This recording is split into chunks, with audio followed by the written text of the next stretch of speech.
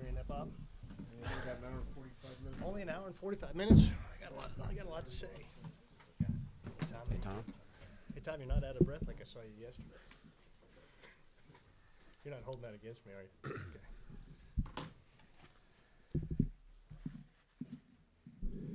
Everybody ready?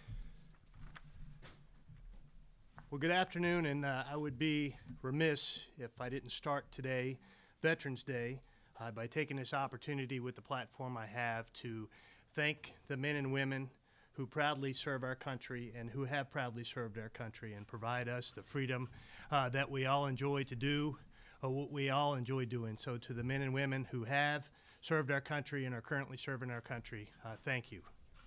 It's been a tough couple of days for myself and all associated with the Razorback football program. I made a decision that there needed to be a change in the leadership of our program, and I want to thank Chancellor Steinmetz, President Bobbitt, Chairman Goodson, and the System Board of Trustees for their support of that decision. I do firmly and confidently believe it was the best professional decision and the best decision for our Razorback football program at this time. What makes it really challenging for someone that sits in my chair is the personal impact that I know my decision has and will have on the men and women that work in our football program right now, their spouses and their children and their families, and the impact that I know this decision has on them. I thought our football program had taken some steps backwards in the past few weeks.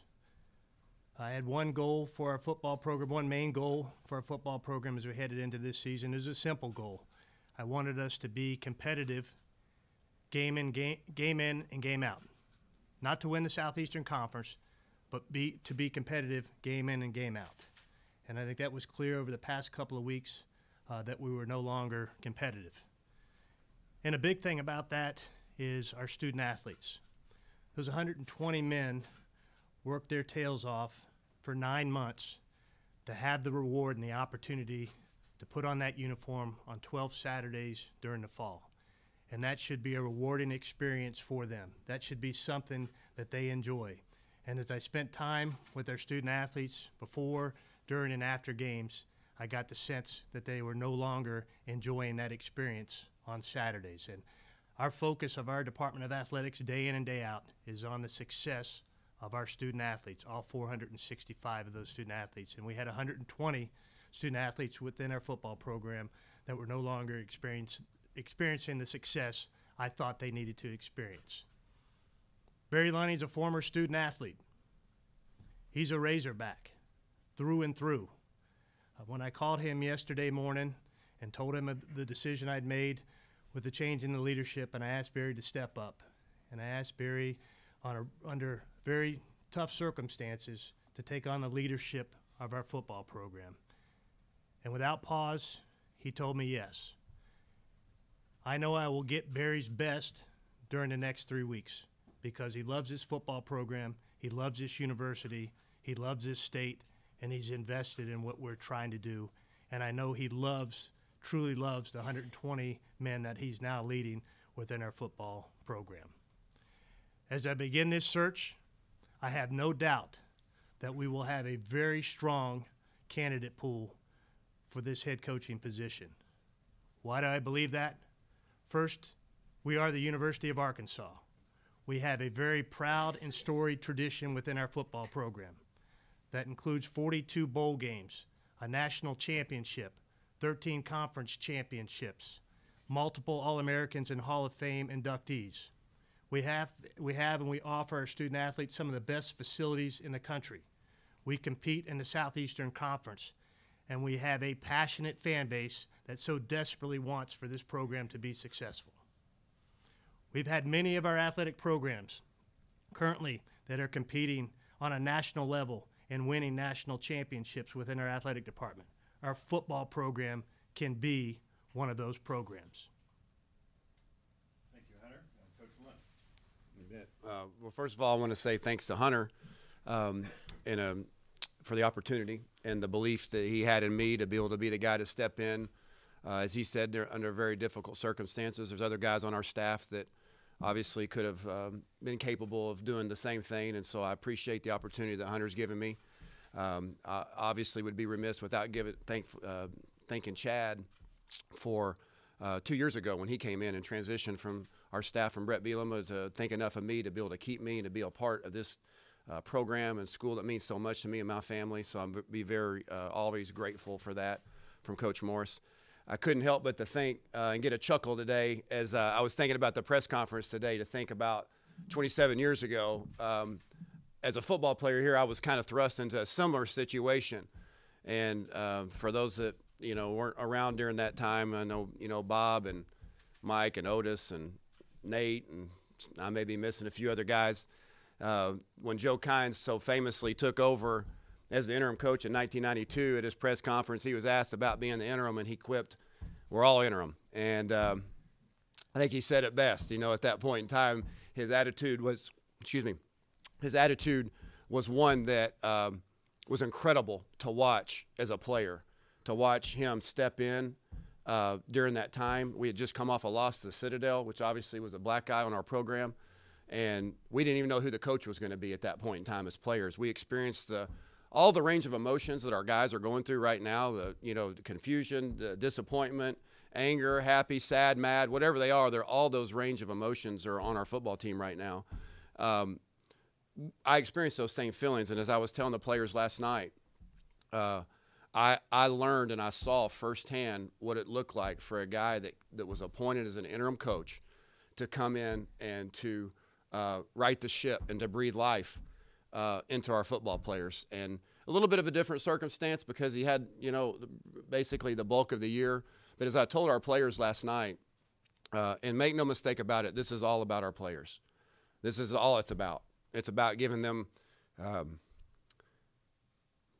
their best opportunity to succeed these last couple of weeks. It's all about them. And as I told them last night, one of the things that I gleaned from that experience was whether you were a senior on that football team in 1992 or a freshman, man, there were some good things that came out of that. Those seniors that were a part of that team in 92 that went on the road to play Tennessee and beat them when they were 6-0, number 4 in the country, 27 years later, still people talk about that game to those people that are part of being as seniors on that football team.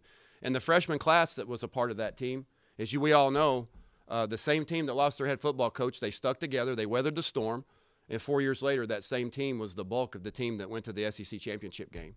So I used that as an experience last night to relate to these players, to help them understand I know what they're going through.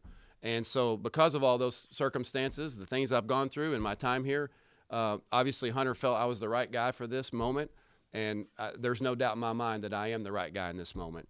And this is all about our players. And so our job and my job is to make sure that these next few weeks that we figure out a way to play like Razorbacks. And we've lost that the last few weeks.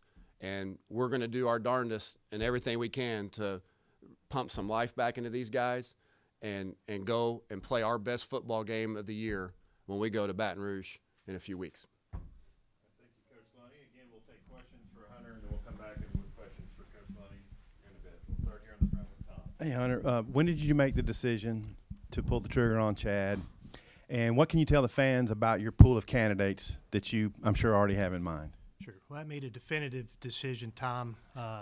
After the game Saturday night, I went up and visited with the chancellor at his residence and made a recommendation to him that he passed on to President Bobbitt and the board. And so that's when definitively the final decision was made. And as will be the case throughout this entire process, I'm not going to comment on anyone who could or will not be a potential candidate for this job, other than to say we will have a very strong candidate pool.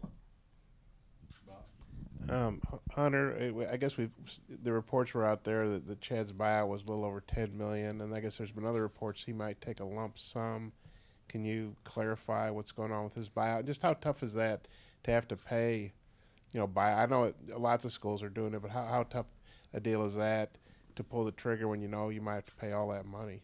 Sure. Well, we will follow Coach Morris's employment agreement, which does not include a lump sum payment, so he's got 4 years remaining on his contract, so we will pay him per his contract 70% of his contract value over the course of the next 4 years, and there's also a duty to mitigate within that. And obviously it's a challenge for us to take that money from somewhere and apply it to a buyout. And so, but we've got a great chief financial officer who has assured me that we have the means to do so, and it was comfortable making that change because of that. And I understand you're not going to give us a list of names, but do you feel like it's important you get a guy that's a sitting head coach? Would a coordinators be considered? Maybe guys, former head coaches who have been out of the business for a while. Just what kind of pool are you looking at? All of the above, Bob. I mean, I want to get the best person in here to lead our football program. So on that list you mentioned, current sitting head coaches, coordinators, former head coaches, all of those will be considered. Okay, we're gonna go here real quick. Barry, what was the players' response? Hunter at this point. Oh, just Hunter. Okay. Well, Bob took my question. Okay, let's go next. All right. Go ahead. It's surprising that Bob took somebody's question. I don't know. We'll come back. Go ahead, Nate. Just after two coaches and two huge buyouts, does this kind of change what you may do for your contract for your next coach, and just regarding the buyouts and situation? Well, I mean, the buyout situation throughout college athletics, I don't think is great. I mean, there's huge buyouts in all these contracts, and I did say I thought that, and I said it in my opening press conference, that losing football games should be a condition for terms of your employment to be nullified, and that's tough to be a pioneer in that because that hurts your candidate pool moving forward. It has to be an industry-wide change. It can't be one where Arkansas takes the lead on that per se, or it's going to hurt our candidate pool. So I don't see any significant changes in how we do our contracts, and we will pay what we need to pay to get the best person to take this position. We're gonna stand aside, Bobby. In the back. You said you've seen the program take a couple steps back over the last few weeks. What specifically did you mean by that, and did you think that Coach Morris kind of lost control of his locker room? I don't know if he lost support of his locker room. I thought that the past couple of weeks that we weren't competing the way we had earlier in the season. I think you go back to the Texas A&M game and how hard we competed in that game, and we gave ourselves a chance to win that game against a very good Texas A&M team in the fourth quarter. And even back to the Auburn game, I don't think Auburn, Alabama are great opponents, but I didn't think we played very well, and I didn't think we competed very well in either one of those games, and we surely didn't compete very well against Mississippi State or Western Kentucky this past Saturday. Hunter, a lot of criticism maybe on just the timeline of not giving enough time to head coaches. What was it that you saw that showed you that time wasn't going to be the right fit here? The competitive nature of our football program. Again, I didn't have tremendously high expectations for us this season. One of those expectations was for us to go out each and every Saturday and compete like the Razorback football program should compete, and I thought we were no longer doing that, and I don't think that takes time to motivate the players within your program to compete. Hunter, have you gotten a sense that, you know, donors and boosters are fully committed to doing whatever it takes to get the best guy in here? I would say that our Razorback nation is fully committed to getting the best person in here. I think that we all desperately want our football program to be great again. Okay, we go over here to Trey. Hunter, you pointed to your discussion with players and not enjoying their experience here. I was wondering who else that you might have consulted with, like I assume, you know, people who give a lot of money, but also what about the common Razorback fan? Did you reach out to any of them, or who else had say, I guess, on how they felt about this program?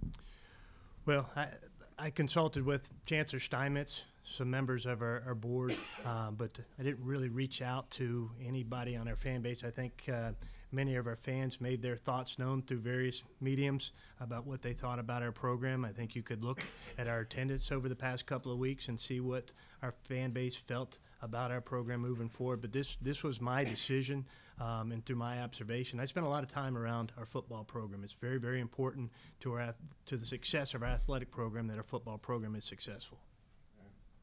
Hunter, as an ex-athlete, you've been in this side of the game now for a while as an AD. What have you evaluated with maybe the roster, the talent on the team, and is a radical kind of style maybe needed? Barry Lunney, one of the best at being a straight-up football player. Is that kind of something you're looking at? Because, you know, we see it every Saturday, having trouble even competing talent-wise as well. Sure. Well, I will tell you that there's plenty of talent in our locker room. It may not be Alabama-level talent, but we have plenty of talent, I believe, firmly within our locker room. And so that'll be up to whoever we choose as our next head coach, what type of system they employ as a head coach to be successful and help us win football games. So I'm not going to put myself in a box to say I'm going to bring in a triple option coach or anything like that as a radical move. Or it's going to be we're going to hire the best football coach and allow them to put in the best system to make sure that our program's successful. Hunter, a couple of times this year you've said that you saw progress in the program, that it may be not visible with results, but you saw progress.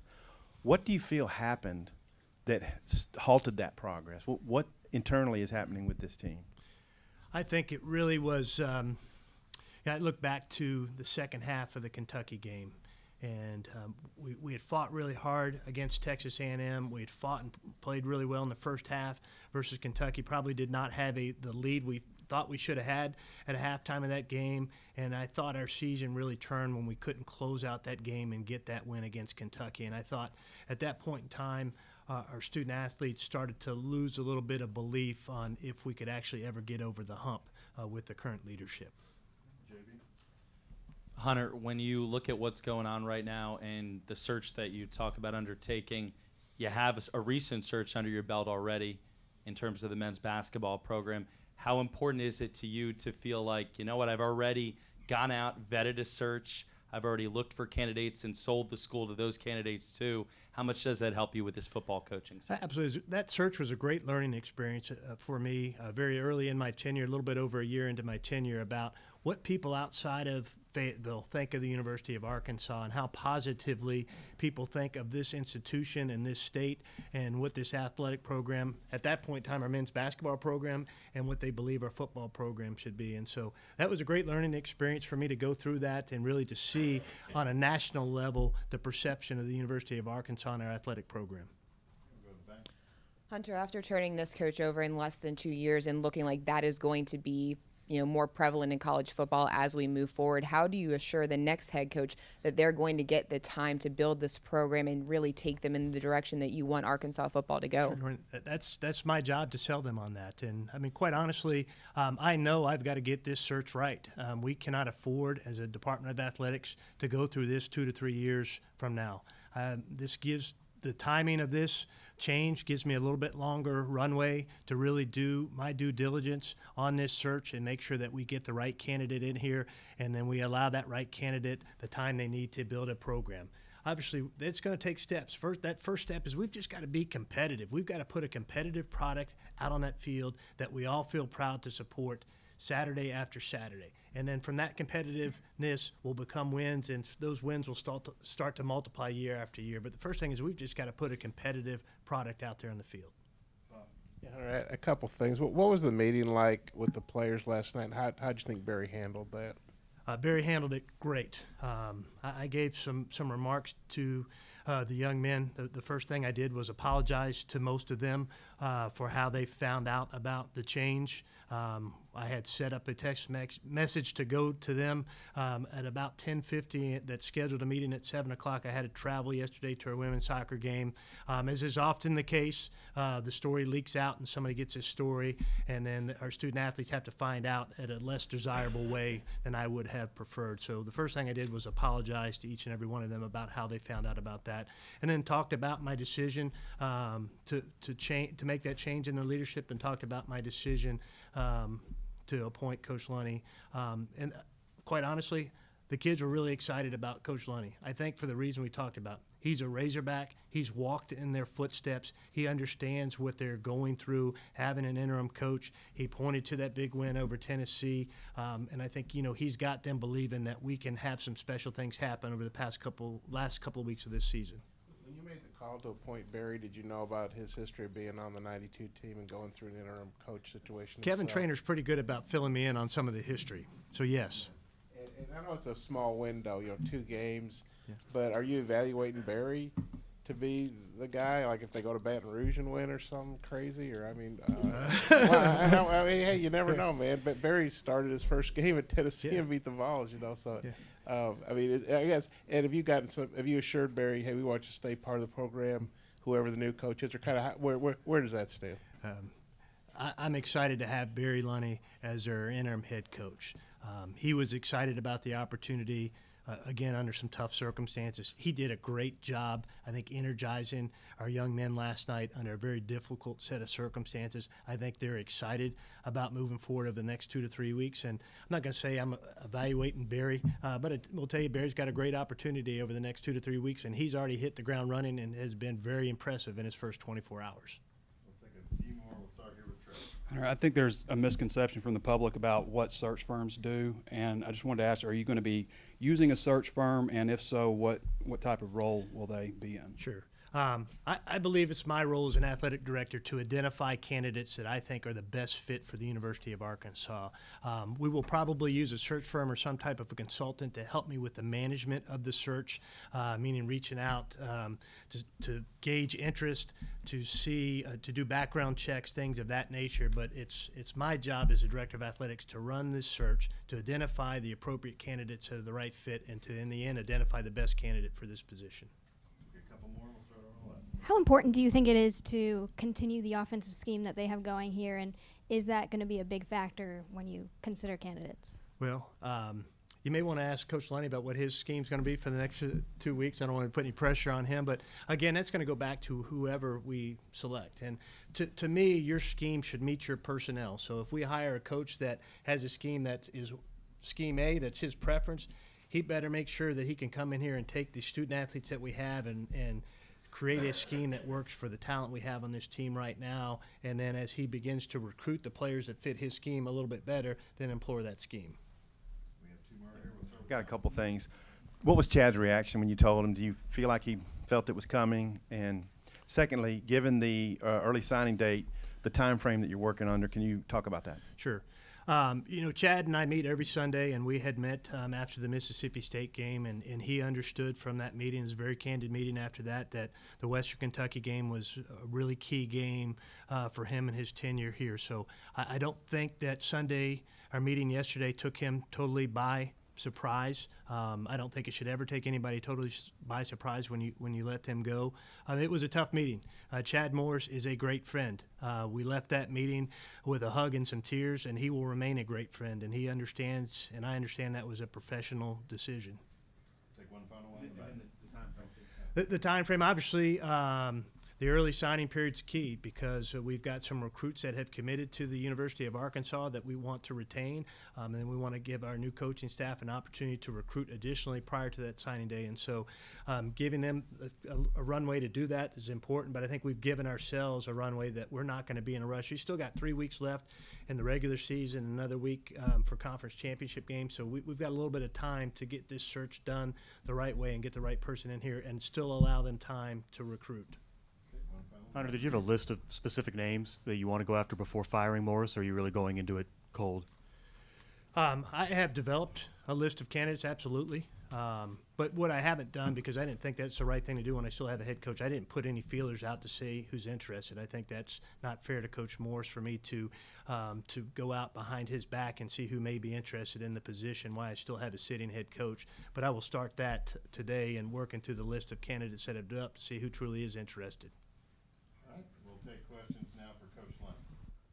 Matt, go over the left. Hey, Barry, I wonder, who are some of the mentors that maybe you reach out to yesterday, today, maybe you talk to about this situation, get advice? Well, I'm pretty blessed in that respect because I have a guy that shares a name, or I share his name, that has been a pretty fair head high school coach in his career. And, you know, I say that, obviously, you guys know I'm talking about my dad, and who has, you know, had a tremendous high school career here in the state of Arkansas, has been following this program for years, whose father played here for the Razorbacks in 1946 through 49, John Lunney, who started bringing me to games when I was 8 and 9 and 10 years old. So I think I started there, you know, surrounding myself with a guy that's got a lot of wisdom and seen a lot of things through, and even following Arkansas football. He's witnessed that over the years, not just as a fan, but as a parent of a player, as a parent of a coach. And so it started there with him. Really it's been such a whirlwind. That's kind of where it's ended, to be honest with you. I mean, the last 24 hours has been a blur. And people say that all the time, but it's really been true. We went to eat lunch yesterday as a family. I'm not even sure where we ate. I was on the phone the whole time. I don't know what I ate. I don't know where we ate, but I do believe we ate lunch. And but I've been using my dad as a resource, not constantly, not on the phone 24 hours, but I'm going to use him.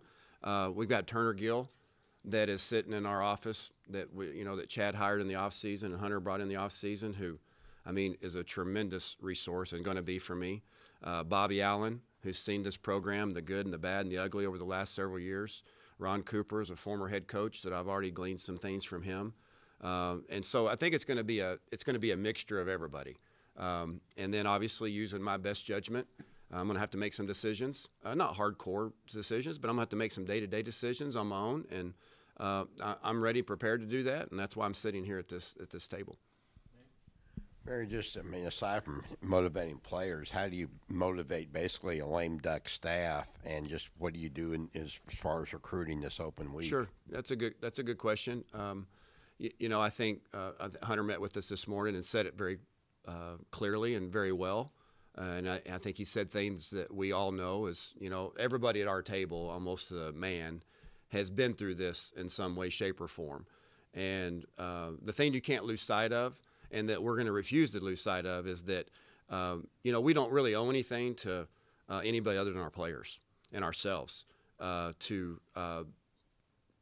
make the best of the next 3 weeks for these young men. And we got, like Hunter said, we've got 120 players down there that has not reaped the benefit of the hard work, the labor, the off season. Football is, no offense, I see Coach Neighbors back here, and who was one of my first youth coaches that I ever had, by the way. The best, I should say the best youth coach I've ever had.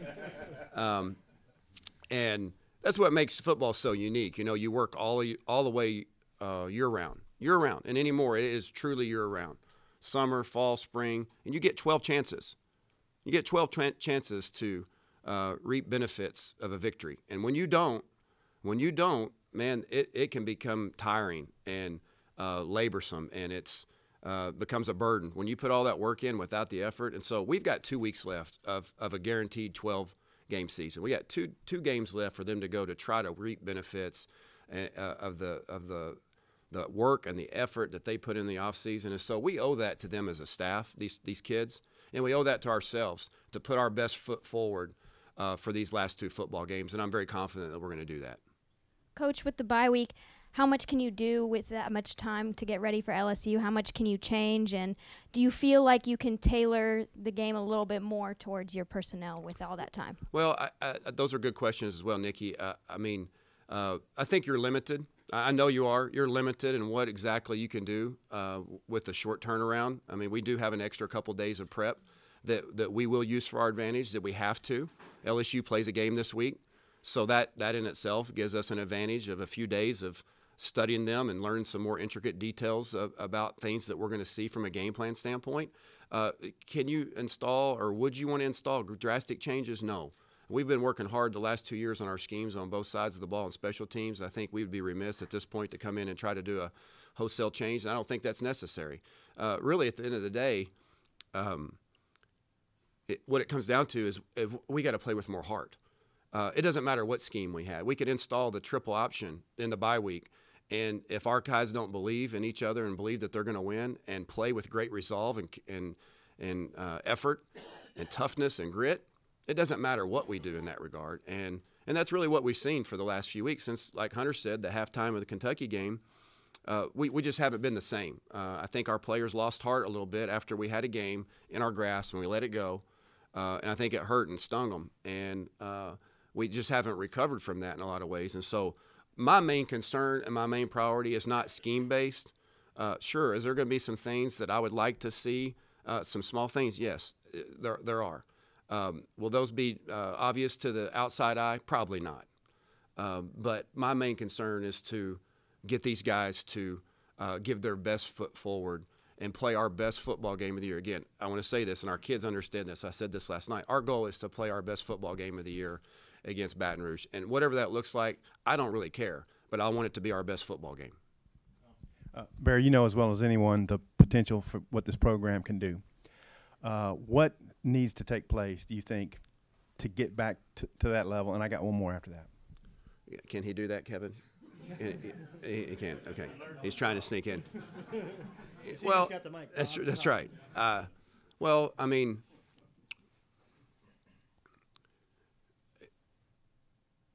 you got to have a guy, you know, that obviously that Hunter's going to be.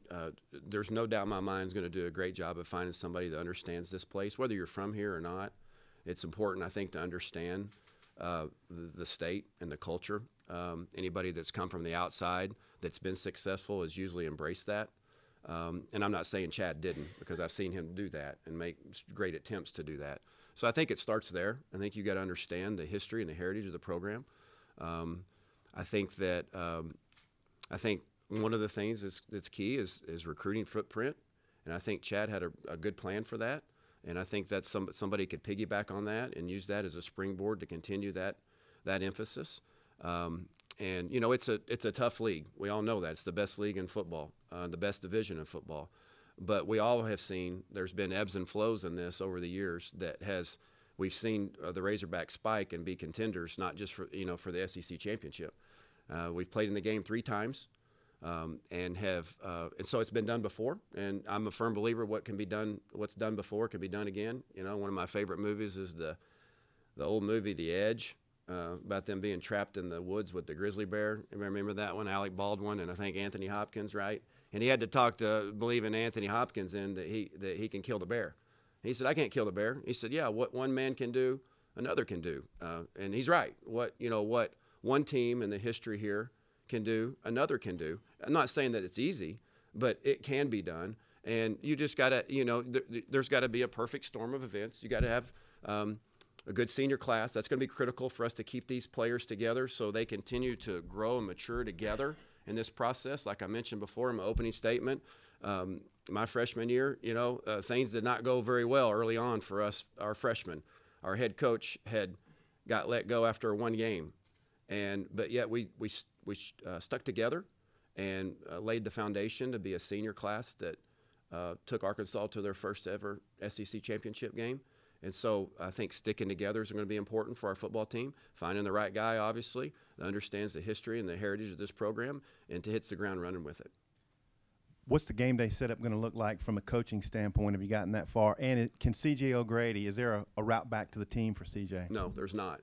And as far as game day, we're going to take Daniel DePrado, who served as our special teams analyst and worked hand in hand with me in the special teams units. I'm going to put Daniel on the field so he can run the meetings and coach on the field.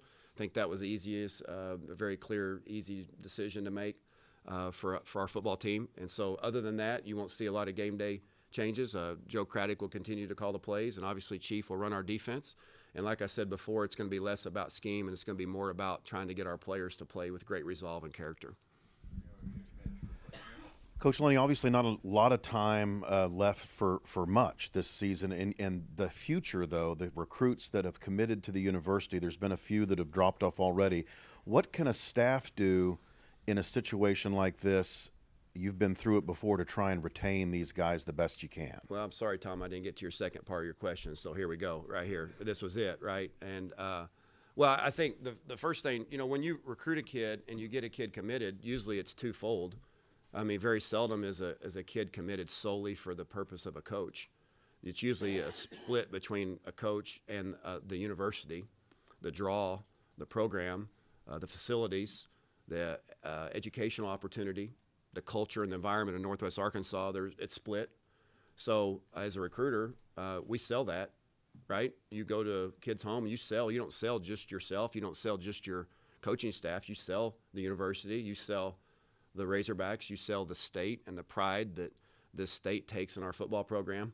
And so I think you just got to continue to sell that part. Say, hey, remember when we talked about this originally, this wasn't just about one person, one coach. This was about our program. You remind them of that. You remind them of the great qualities of our university, and then you remind them that we have leadership in place that is, without question, going to make a decision that he thinks is best for 120 football players to bring a head coach in here that is going to want to connect with them and give them the opportunity to reevaluate their situation in a positive manner. So And we're doing that. We're actively spent a lot of the time on the phone yesterday with several of our commitments, encouraging them and reinforcing to them that they're wanted here and they're going to be honored here. And that doesn't mean that the kids aren't going to look somewhere else and during this time, but our message to them is just sit tight. Sit tight. We just got a few weeks left. Let the dust settle. Just sit tight and let's see how this thing plays out. You talk about knowing this program, knowing the history of this program. We've talked about a candidate pool. Could Barry Lunney Jr. be a candidate? Would you want to be the head coach at Arkansas? Well, yes, Alyssa, obviously that's a dream of mine, but my focus right now is to get these guys their best opportunity to play their best football game they played this year, because we've got some black eyes, and it needs to stop, and that's my sole focus, is getting our coaches and our players to play their best football game that they played all year long when we go to Baton Rouge. Whatever that looks like, I just want it to be our best game. OD, special teams together, and then if we'll do that, and then we'll do it again the next week when we go to Little Rock, we're going to have a chance to win a football game. I believe that very strongly, and that's my sole focus. We're going to take a couple more, Bob, and then Nate. Yeah, I actually had a couple, but kind of piggybacking off that, I know this isn't the way you want to get your dream job, but the fact of the matter is right now you're the head coach of the Razorbacks. Kind of how does that feel? What are the emotions Well, like? it's yeah, I would be lying to you if I told you it wasn't mixed. I mean, it's very strange in some ways, but yet it feels very natural in some ways. The fact that, as far as the situation and the circumstances that we're facing, I felt like, and obviously Hunter agreed, that I was the right fit for this time. And so, just flooded with memories and, things of the past. I mean, like I told you to start my opening statement, I couldn't help but to think about Joe Kynes, and what he went through. And, he had some great lines, and he was always full of energy and excitement. And I just remember how he invigorated our football team that year. It wasn't perfect. I mean, we had some, we had some things go bad during that season, but he gave us some hope, and he gave us some confidence. And